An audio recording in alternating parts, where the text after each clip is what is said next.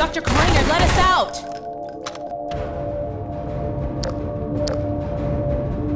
Alex? Gordon? My God, how did you get here? And when? What's wrong?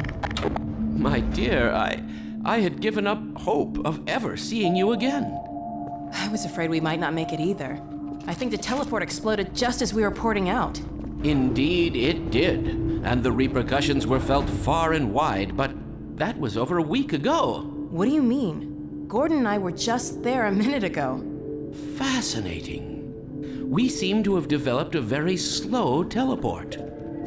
This suggests an entirely new line of investigation. A week? Then what have we missed? A great deal, my dear.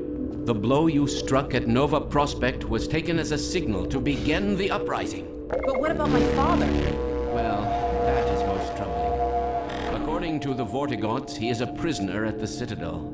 We've got to get my father out. Barney has been leading a push with that very aim in mind. And another of your friends arrived several days ago. Dog, you made it! Good boy. So there, you see? It's not all hopeless. I wish I shared your optimism, Doctor. Doc, come in. Are you there? Hey, Doc, are you there? Yes, Barney, and I'm no longer alone.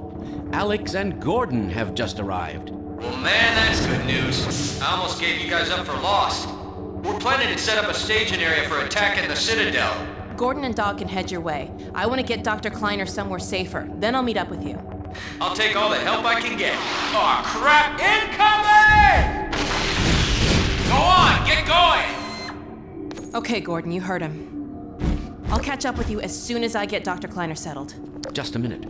I can't leave without Lamar. Oh, no. Where did she get to? Go on, Gordon. I'll take care of this.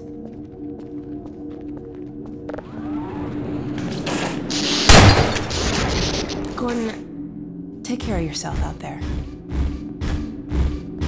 Dr. Kleiner, there's really no time. No, she's around here someplace.